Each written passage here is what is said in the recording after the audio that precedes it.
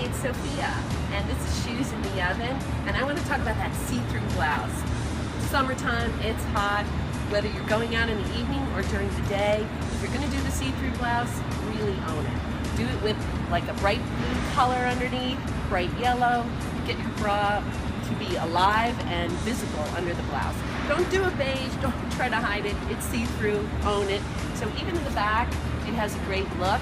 This is one of my favorite blouses, the cut-through polka dots. So it's tasteful during the day, and it's tasteful if I'm going to go out in the evening. And so that's Sophia's take for how to really rock that see-through blouse.